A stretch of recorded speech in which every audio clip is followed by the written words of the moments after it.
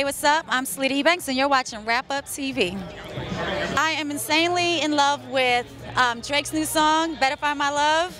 That is my, you put that song, I'm like, yeah. Okay, I'm sorry. I'm a sucker for love. I'm sorry. It's such a great song. The video is great. I just like that it's in Jamaica, as my father's from, and I don't know, I just love the song.